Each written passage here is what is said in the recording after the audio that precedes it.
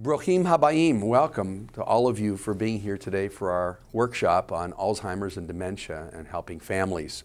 All of you, during the last year or so, were interviewed by the commission that has been established to deal with this issue in the Jewish community.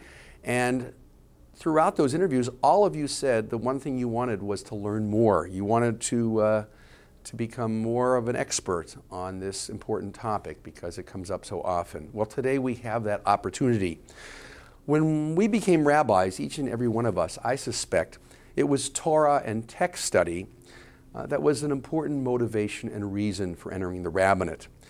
Working in the real world, as all of us do, we become aware of the other roles that occupy our attention, and that they have become important means through which to impart Torah and to live by it ourselves.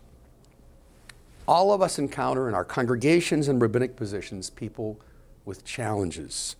They often look to us and to the synagogue to be a sanctuary, a place to find help, support, understanding, and an anchor when they feel awash and ungrounded.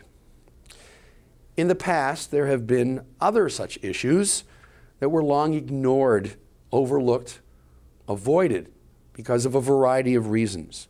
But the Twin Cities has always been a place where we've been blessed with many resources to help us face such issues and help those who depend on us.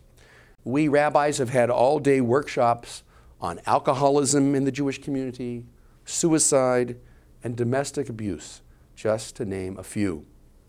Today, the issue is dementia and Alzheimer's. We all notice it, and that prompts us to get help ourselves so that we can be helpful and supportive to those people who come to us. And if we don't see it as a problem, then we really are missing something today. We are blessed in the Twin Cities to have two great agencies that provide deep resources: Jewish Family Service in St. Paul and Jewish Family and Children's Services here in Minneapolis. But often we rabbis are the first contact, formally and informally. In conversations we have with our congregants, we learn about the challenges that families and individuals are facing. Other times, unprompted, we notice behaviors. We all see people who are stricken and their family who are just as much in need of our attention and our help.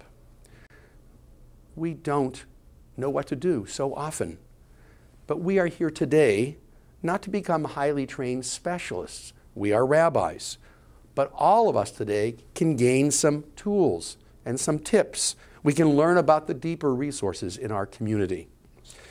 Maybe we can each create programs in our congregations and institutions, such as what we did here at Bet Shalom not too long ago over the high holidays, where we had an overwhelming turnout in the middle of Yom Kippur for our Food for Thought Forum, and people came away hungry for more. We all can learn what signs to look for. What are the basic do's and don'ts, thou shalts and thou shalt nots? How can we support the caregivers, the family in each generation? We rabbis like to see ourselves as gatekeepers in marriage, conversion, and kashrut. Jewish standards are the core of our business. One of our goals today, among many, is to apply the standards of Kedusha, of holiness, in this area of sacred aging. Brochim Habaim, welcome to our program.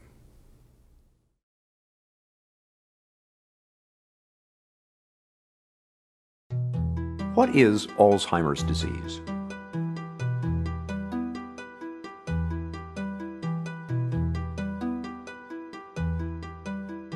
Alzheimer's is a slow, fatal disease of the brain affecting 1 in 10 people over the age of 65. No one is immune. The disease comes on gradually as 2 abnormal protein fragments called plaques and tangles accumulate in the brain and kill brain cells. They start here in the hippocampus, the part of the brain where memories are first formed. Over many years' time, the plaques and tangles slowly destroy the hippocampus, and it becomes harder and harder to form new memories. Simple recollections from a few hours or days ago that the rest of us might take for granted are just not there. After that, more plaques and tangles spread into different regions of the brain, killing cells and compromising function wherever they go. This spreading around is what causes the different stages of Alzheimer's. From the hippocampus, the disease spreads here to the region of the brain where language is processed. When that happens, it gets tougher and tougher to find the right word. Next, the disease creeps toward the front of the brain, where logical thought takes place. Very gradually, a person begins to lose the ability to solve problems, grasp concepts, and make plans. Next, the plaques and tangles invade the part of the brain where emotions are regulated.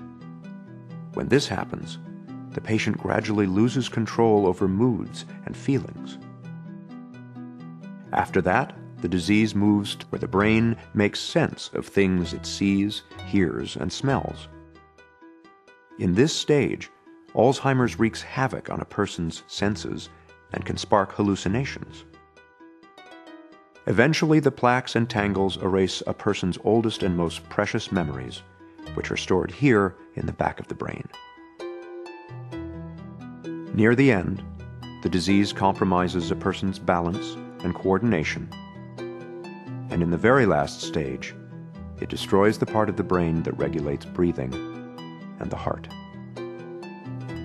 The progression from mild forgetting to death is slow and steady, and takes place over an average of 8 to 10 years.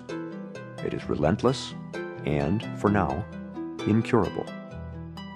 Helping your family, friends, and neighbors to better understand Alzheimer's will reduce stigma, improve care, and even help the fight for a cure. Thanks for helping to do your part. Learn more at www.aboutalz.org.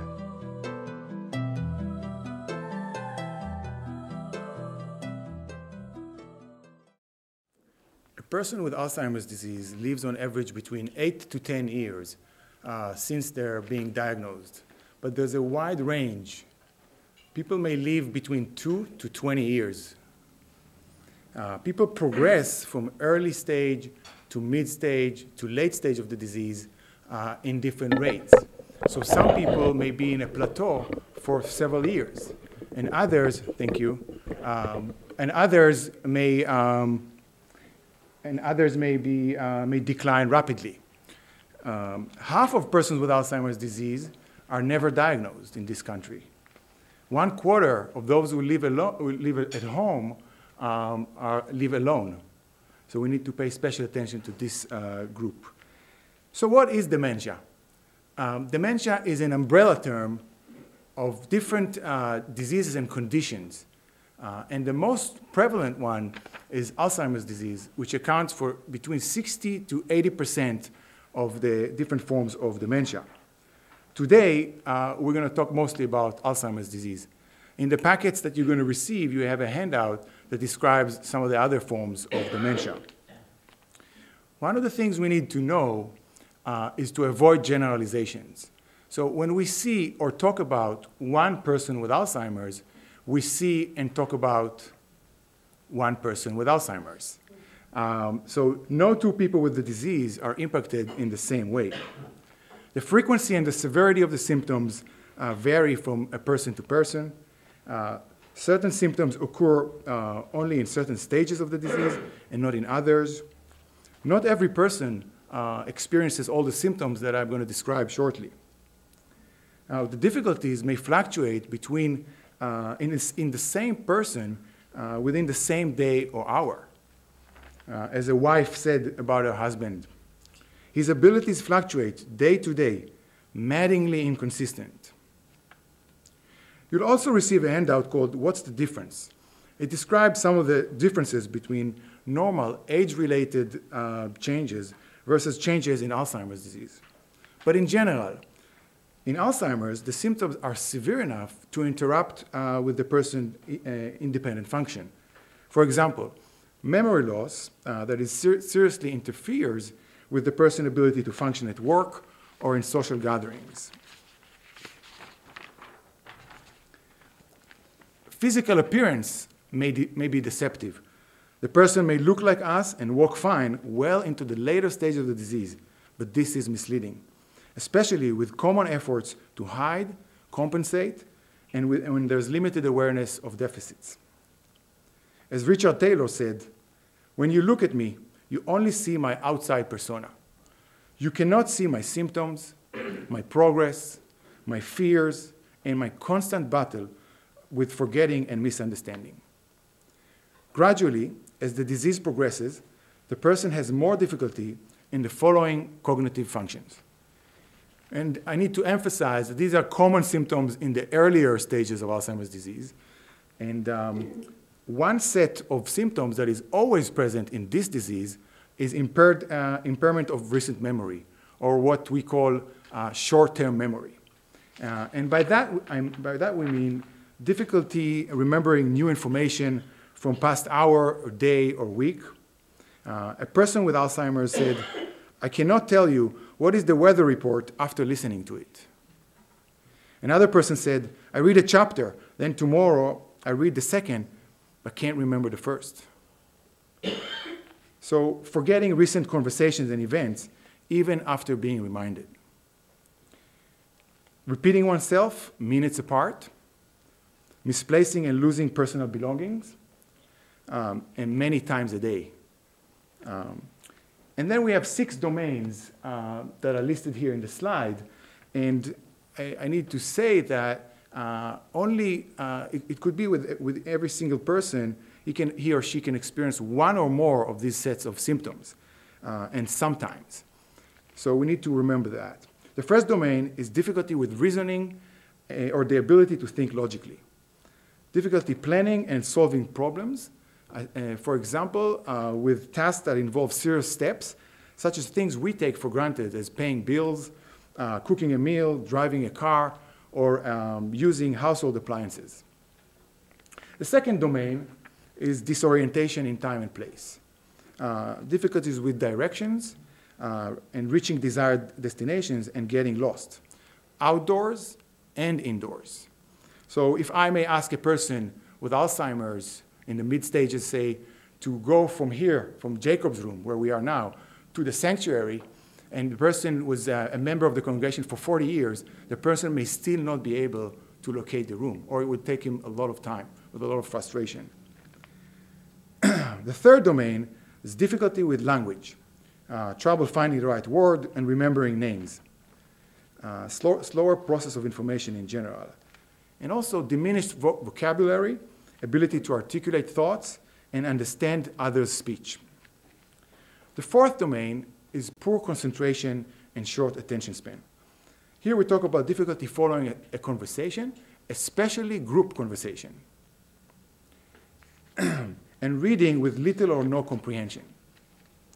The fifth domain is difficulty with spatial relations and perception. For example, changes in depth perception. We once took a group of residents with Alzheimer's to the Museum of Fine Arts in Boston. And one woman, I was standing next to her, and she was standing by 100 stairs, beautiful stairs, standing right there. And then she almost tripped and fell down because she said, I couldn't differentiate between the stairs. They're not marked. So we need to think Alzheimer friendly when we plan public spaces. Judging distances. One person hit a parked car in a wide open road. And other difficulties with recognizing familiar people or objects, or distinguishing an object from its background. People may experience distorted images. Some people in the later stages may see a large decorative carpet, and it may confuse them, and even scare them. The sixth domain is decreased or poor judgment. Here we're talking about difficulty making decisions, sound decisions. One person gave her entire life savings to a dishonest neighbor. Another person turned on the thermostat to 85 degrees at home, and she almost was killed by the intense heat.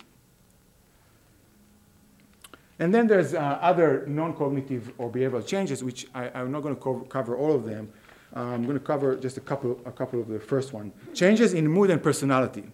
But I should say that personality changes are seldom dramatic in the early stages. That being said, the person may not seem like their old self. Many develop depression. There's lack of initiative is common. Lack of interest in previous activities or people the person previously enjoyed. And then there's serious sleeping problems. And you can ask family care partners how sleep deprived they are because the person is unable to sleep for different reasons. And then there's delusional thinking, which is rare in the early stages. Here we talk about beliefs that are not true in our reality. There's changes in sexuality. There's a diminished coordination, such as difficulty with fine motor functions or eye-hand coordination. We can talk about the losses forever, and the losses need to be recognized and grieved. But what we really need to focus on is on the persisting assets, on the remaining abilities. This picture was taken by Dr. Kathy Greenblatt, who is the author of the book Love, Loss, and Laughter. It's a wonderful book that shifts attitudes about people with Alzheimer's with hundreds of pictures from around the world, showing that there are positive aspects, there can be positive experiences with the disease. So I thank Kathy for generously allowing me to use the pictures in the presentation today. This is a wood-carved model of a right hemisphere of the brain. And the reason why I'm showing it to you is because there is one part of the brain, I'm going to point right here, there's a dark green small area. And the most important thing we need to remember when we interact, communicate, or care for a person with Alzheimer's is that the part of the brain that controls emotions remains relatively intact into the later stages of the disease. We also saw it in the yellow brain animation of David Shenk earlier on. And this is the medium through which we can really connect with these individuals. As author Jean Lee says, just because I'm having trouble expressing myself does not mean I don't still have exactly the same feelings and emotions. When I'm talking about preserved emotional capacity, what does it mean? So people with Alzheimer's are able to experience the full range of emotions that you and I feel into their later stage of the disease. They're able to perceive emotions in others. As one manager said, they're feeling our core emotions. They're able to communicate emotionally through facial expressions, gestures, and tone of voice. And recent research by Professor Strum showed an increased sensitivity to the emotional states of those around the person. The capacity to remember emotionally significant events, especially early, well-established, personally meaningful memories, is preserved into later stages of the disease. And this is very important when we provide care to these individuals or whoever interacts with them on a regular basis. The ability to sense who has real concern for them, who is honest, and who can be trusted. Other relatively preserved capacities. The remote memory, or what we call the long-term memory, memories from childhood and young adulthood, are preserved into later stages in many people with Alzheimer's. The basic principle is what goes in first goes out last. And what I mean by that is that the losses of abilities occur in the reverse order of their original development, or abilities or functions acquired earlier in life are lost last in Alzheimer's. And this is where we want to focus when we try to engage those individuals in something meaningful. Another type of memory that is preserved into the later stage of the disease is called procedural memory, or lifelong overland habitual skills.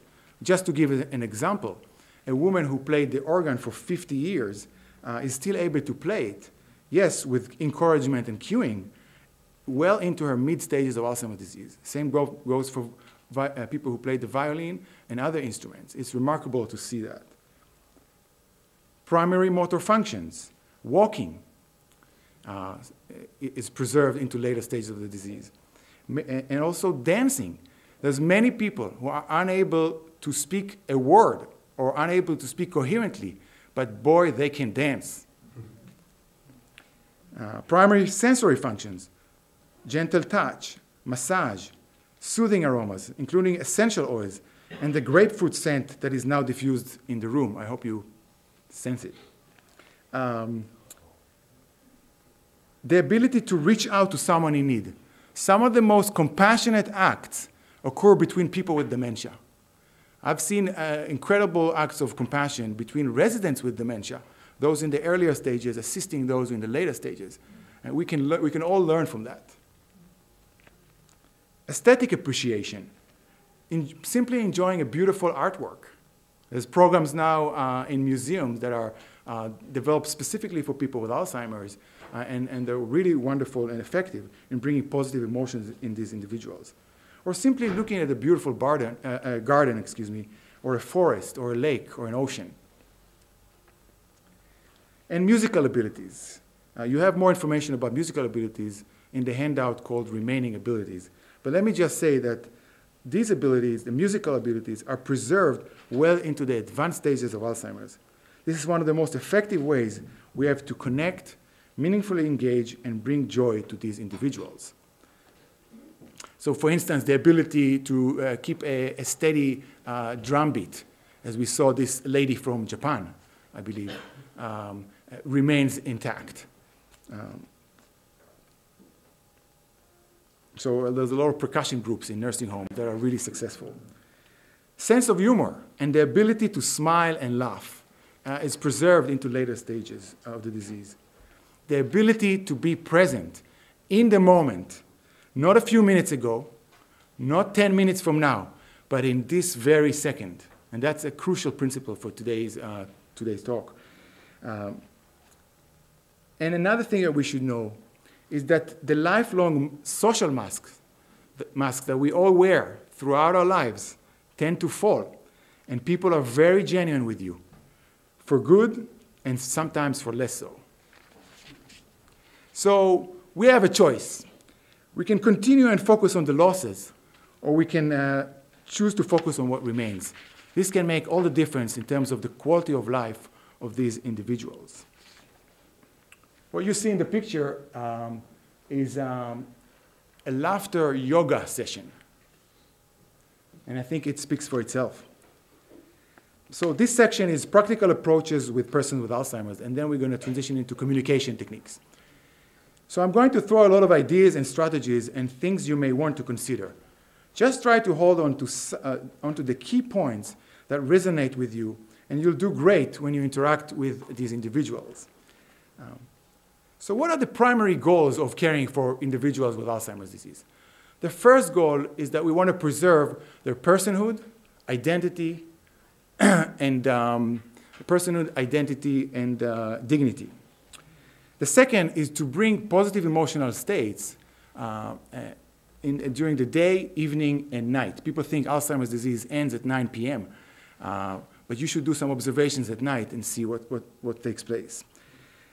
The third goal is to proactively meet the person's needs in the following domains of function: physiological, functional, medical, psychological, social, occupational, environmental, spiritual, and religious needs.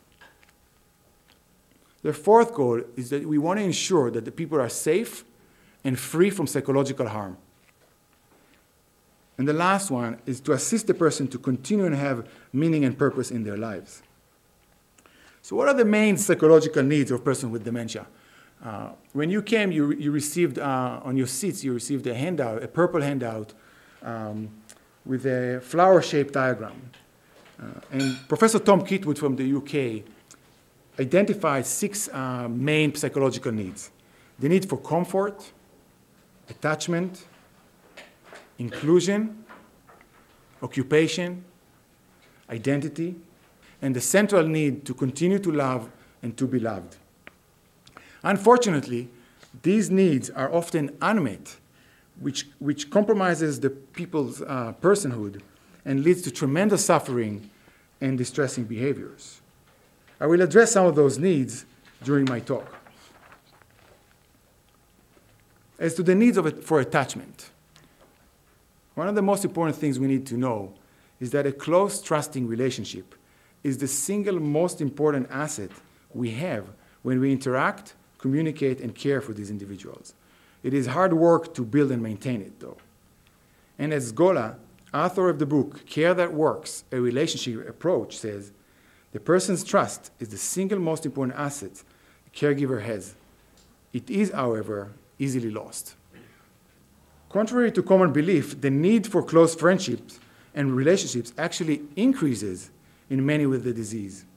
A common and heartbreaking phenomenon is that friends stay away from people when they hear that they have been diagnosed. When Richard Taylor asked his friends, "Why are you staying away from me?" they said, "We don't know what to say.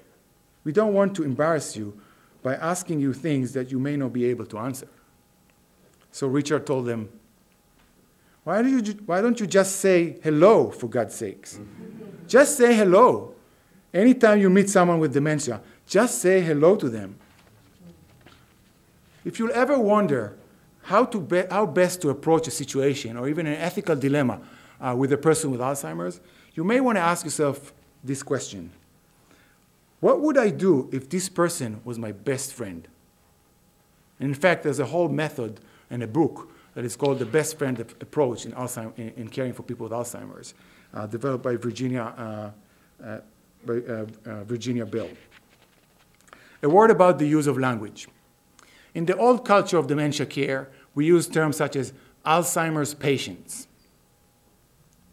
In the new culture of dementia care, we use terms such as a person with Alzheimer's. Words have strong shaping power on the way we perceive and relate to these individuals. It is very important to put the person before the disease. In the words of a person with Alzheimer's, I have the disease, but I'm not the disease. I love, I hate, and I feel just like anyone else. As to the psychological need, identity. And by that, Professor Kitwood means to know who one is in cognition and feeling, to have a sense of continuity with one's past. The first thing you want to do is to learn as much as you can about the person's life's history. you receive a handout in the packet that is called Why Do We Need to Know the Early Life History of People with Alzheimer's, that describes about 20 reasons. This will help you to strike a conversation with the person, engage them in a meaningful activity, understand the causes and triggers of distressing behaviors, and preserve their identity and personhood. So this incident took place in a VA medical center, and it was published by Professor Johnstone. So there's a group of residents, and they're transplanting blooming tulips. And it's a beautiful day. Everything goes well, and suddenly one of the residents becomes pale, agitated, hyperventilates, and he strikes another resident. So what do? They grab him, tie him, restrain him, and take him back to the lock unit.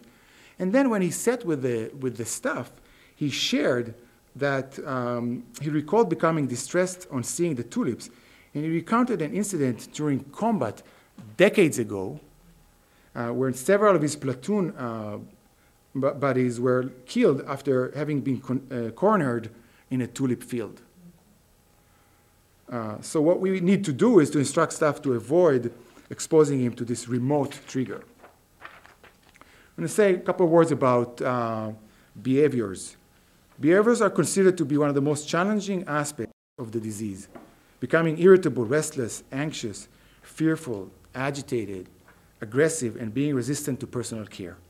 These behaviors mostly take place, the serious ones, takes place more in the mid to late stage of the disease. What you need to know about behavioral expressions in Alzheimer's disease is that most behaviors are actually attempts by the person to communicate an unmet need. They're never random. There is an important reason behind the behavior. They usually have a meaning, purpose, and a function. There's an immediate or remote trigger most of the times before the behavior occurs. And some of the major causes of those behaviors include boredom, fatigue, frustration, being overwhelmed or angry. Persons with Alzheimer's disease become distressed for the same reasons that we do. The difference is that they have less ability to tolerate or cope with the stress or verbally communicate it.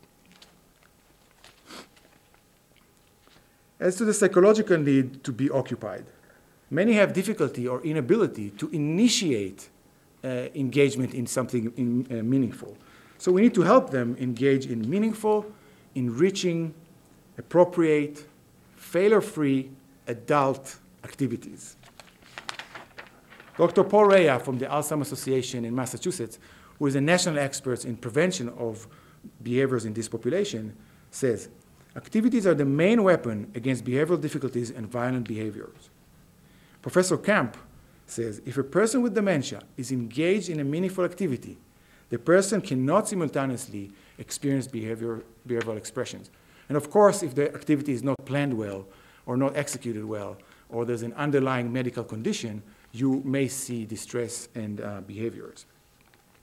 The reality, however, is that most people with Alzheimer's are not engaged in something meaningful during most of their days and evenings. Many led active and productive lives. They want to continue and be engaged with purpose and meaning after being diagnosed. They want to continue and stay active and feel useful. And when there's nothing meaningful to do, many become restless and anxious, develop behaviors, and the vicious cycle of psychotropic medications begins. So boredom can be the enemy of certain people with Alzheimer's. That being said, people do need rest times, and others are perfectly fine sitting and just being for extended periods. So it's about finding that optimum balance between understimulation and overstimulation for each individual. Many memories of their early life, many have memories of their early lives, but need assistance accessing them. There's a treasure chamber waiting to be opened. Sometimes all you need to do is say, tell me about the life on the farm where you grew up. Again, long-term memory is preserved. Rita, could you please pass the family album around? My mother had dementia, and we would visit her, and it would become difficult to communicate with her. And so, as a family, we developed what was called a life story book, and told the story of my mom. with pictures from her past, so that each time we visited, we would go through the book. And you know, with someone with dementia, they don't remember what you did the day before, so you can go through this book. As you can see, it's got pages up. Go through this book over and over with her, and each time she would find that joy in going through it. And then when visitors came, they could pull the book out and sit with her and go through the pages, or staff can go through. So Rabbi said, as you visit people and talk to families, you could ask families to put together such a book to make your visits even that easier, to go through the books with your congregants. And I'm going to just pass it around a little bit. Kind of falling apart, it's got a lot of use. I looked at it earlier before the program, and I think it's really precious, the information that is inside, to be able to generate meaningful conversations about fond memories from the past and family members. I've never seen residents in the mid to late stages of dementia so happy for so long as when they are visited by a group of toddlers.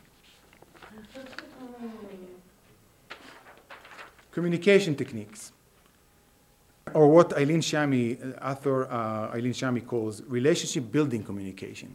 Remember, it's all about the relationship. What helps and what doesn't help when communicating with a person with Alzheimer's? A daughter of a woman with Alzheimer's recently shared a story in one of the support groups that took place recently. She said that she's the only one in her family that is able to communicate effectively and gain her mother's cooperation more than anybody else in the family. The interesting part of the story was that the daughter was deaf. So what this tells us is that it's less about the words that are exchanged, and it's more about the cues, taking the cues from the nonverbal language. Most of the communication with Alzheimer's can be characterized as emotional language, which is conveyed through body language, facial expressions, gestures, and tone of voice. One of the great misperceptions is that it is not possible to communicate meaningfully with persons with Alzheimer's. If we relearn how to communicate, put aside our deeply embedded habitual ways of communicating, and put on new lenses, Alzheimer lenses, then it is possible to meaningfully connect and communicate with most well into the disease. Excuse me. Today, I am asking you to be open to a fundamentally new way of thinking. If we want to be effective in communicating with these people, we need to make the shift from our lifelong doing skills to being skills. I also ask that you try to let go of your reality, as it is essential to being able to connect with theirs. As a person with dementia said recently, you have to learn how to live in my world. I cannot live in your world anymore. So you want to create the conditions for a successful visit. And there's 3 keys. One is preparation. Second is preparation. And the third is preparation. Before you visit, learn everything you can about the person's life history and current abilities and disabilities. Make sure you have everything you need with you, whether it's a large print name tag, or a large print prayer book, prayer shawls, a CD player with songs the person enjoyed when she or he were young, or Jewish traditional objects and symbols that are meaningful to the person, so you won't have to live in the middle to get them. Find out ahead of time what's the best time to visit, when the person is rested and most alert, and when scheduled care or organized activities are not planned. This hopefully will help minimize interruptions. So you want to, before you approach the person, you want to avoid conversations in hectic and loud places. Noise really distracts people with Alzheimer's. So try to eliminate noise from the source, whether it's TV or radio. When possible, when you walk into an area of a nursing home or a hospital where a person is located, first try to observe the person carefully from distance to identify all the nonverbal signals you can pick up. Take what Nomi Feil, the founder of validation method, calls the emotional temperature.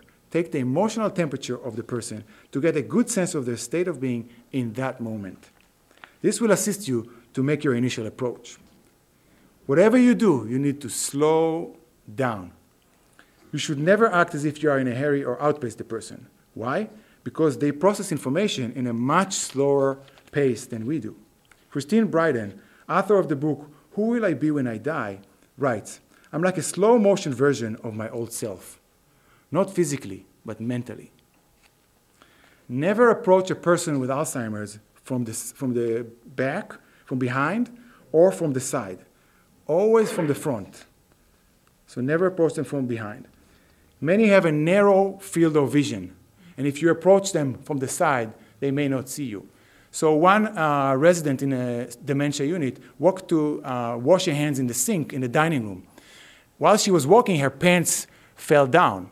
A nurse aide wanted to help her to pull up the pants, so she came behind her. And what happened? The resident almost struck her in the face in a reflexive back elbow motion. Never approach the person, never pull or push a chair from behind a person without informing her or him or asking their permission first. It happens all the time. We're talking about preserving personhood. Make sure there is no source of light or glare behind you when you talk with the person. As people age, they are very sensitive to glare and will not be able to see your face.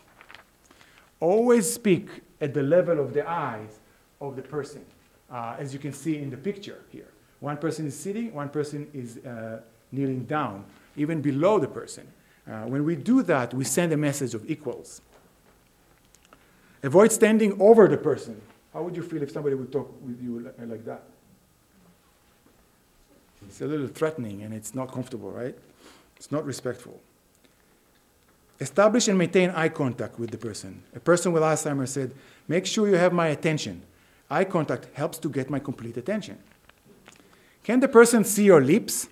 Lip reading is absolutely important as people age and they don't hear as well. Smile. A genuine smile from your heart. A genuine smile from your heart. A genuine smile from your heart. Know and say the person's preferred name to establish rapport. Introduce yourself. Introduce yourself. Say your name and role. Use a clear name tag with large print and good contrast. It saves face. You may need to repeat your name every time you reapproach the person, even if you left the room for a few minutes. Be aware and accommodate for hearing and visual impairments. One resident was deaf in one ear, but she could hear perfectly in the other ear. And louder is not always better. A manager gave a tour to a new employee. He came close to a resident and said, "How are you today?" What did the resident do? Punched him in the face. Be present and listen carefully and closely with all your energy to what the person is saying on two levels. The first level is the words that sometimes may not make sense to you. And the second and most important level is the feelings behind the words. As to the psychological need for comfort, many experience avalanche of losses and major blows to their self-confidence and self-esteem. As author Gene Lee writes, before my diagnosis, I was living in Shameville.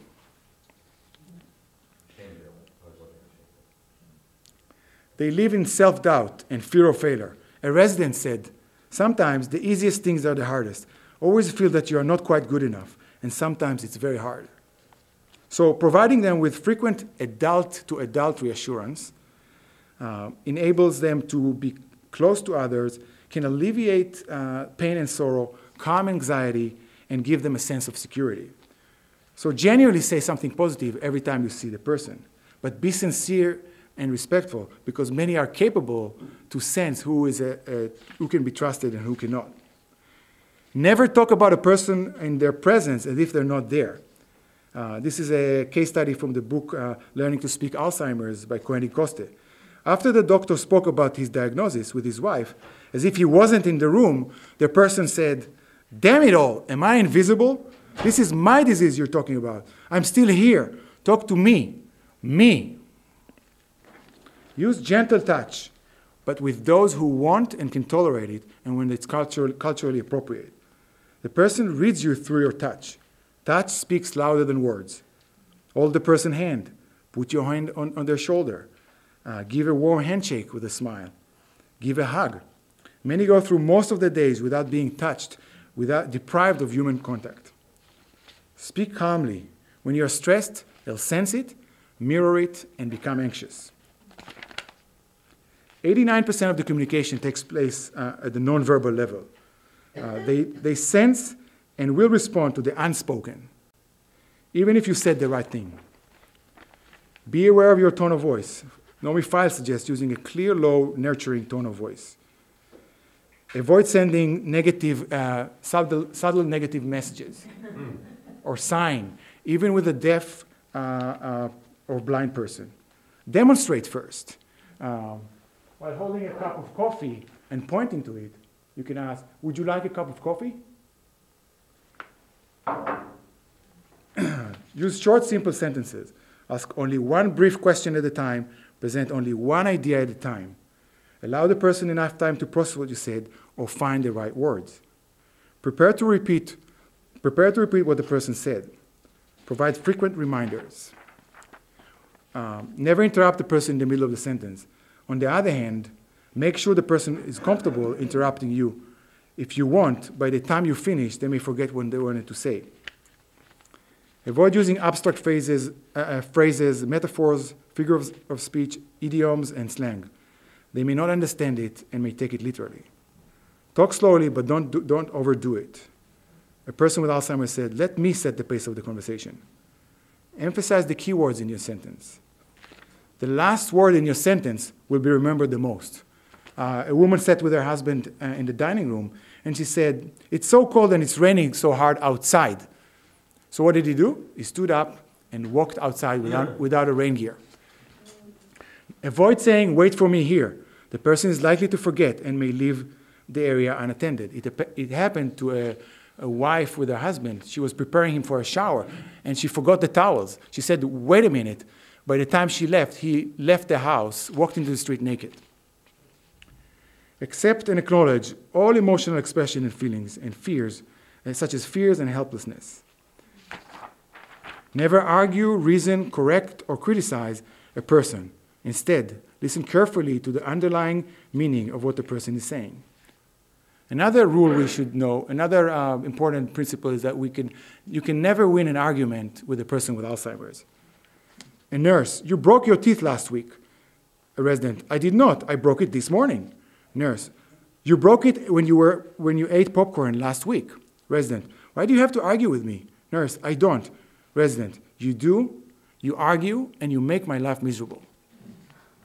The following phone conversation took place between a 45-year-old daughter and her 84-year-old mother with Alzheimer's, who thinks she's 50 years old.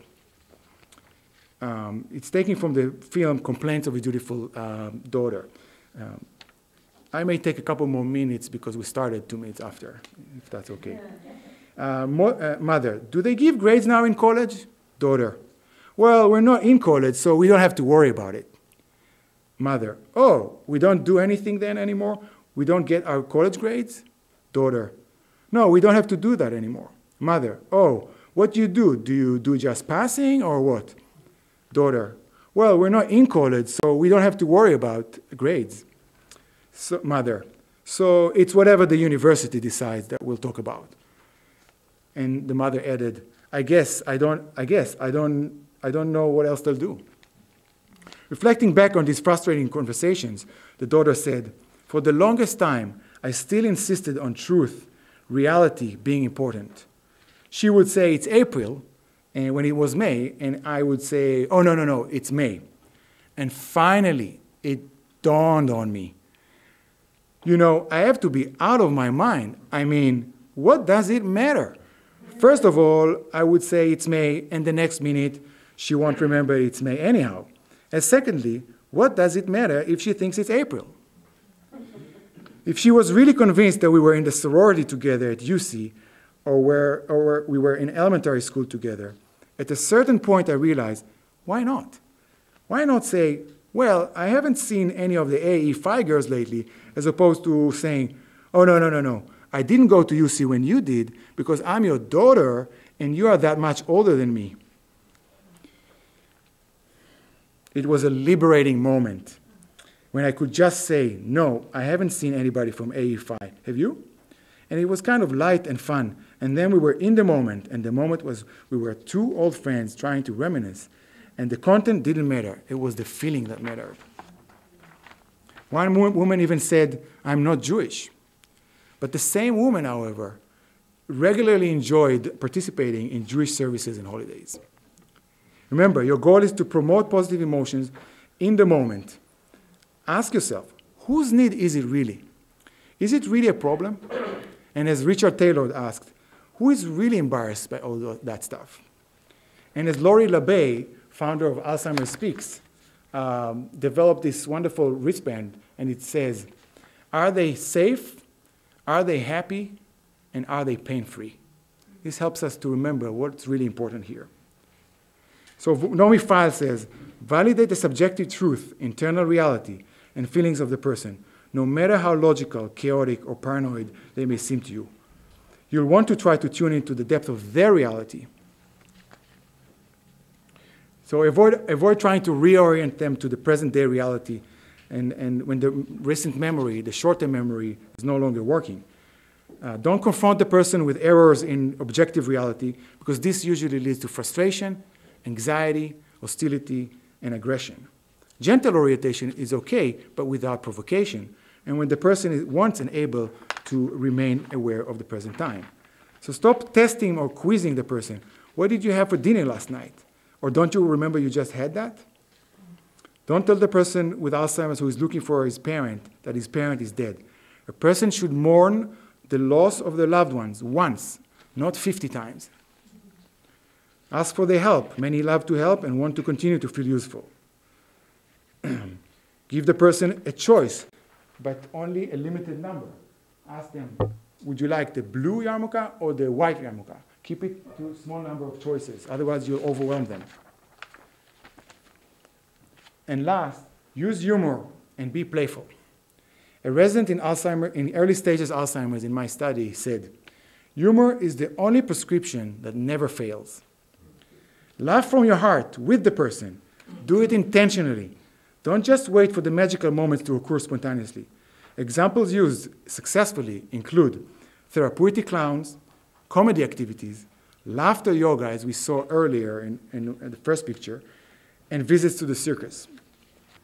In summary, we can continue and communicate with the person well into the later stages of the disease and even into the last breath. As a granddaughter of a woman with Alzheimer's in the mid-stages of Alzheimer's said, underneath the shell of memory loss, the confusion, and the sadness, there is a person with a heart that will always remember. Know that the ability to feel remains much later than the ability to speak, remember, and understand. So focus on feelings, and less on facts. Respond to the emotion, not the behavior. It's all about building close, trusting relationships and helping the person find meaning and purpose in their lives today, in this very moment. And I would like to close with two quotations. A physician, Dr. Jampolsky, said, perhaps true healing has more to do with listening and unconditional love than with trying to fix people. And Joanne Cohen-Incoste, the author of the excellent book, Learning to Speak Alzheimer's, writes, it isn't Alzheimer's that takes away the person's dignity. It is other people's reactions that do. So we're going to take a 1-minute break so John can switch the video cassette. And then we're going to see a video, Naomi Feil interacts with a person in advanced stages of Alzheimer's. It's quite powerful.